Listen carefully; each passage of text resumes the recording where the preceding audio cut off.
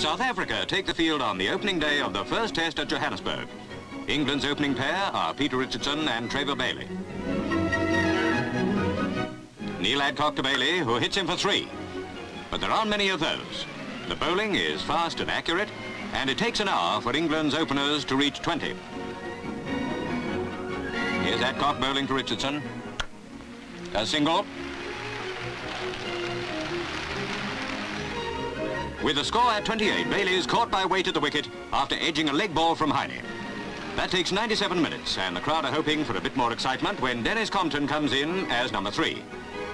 But he's only scored 5 when a ball from Trevor Goddard gives Keith, at fine leg, a chance for a brilliant catch.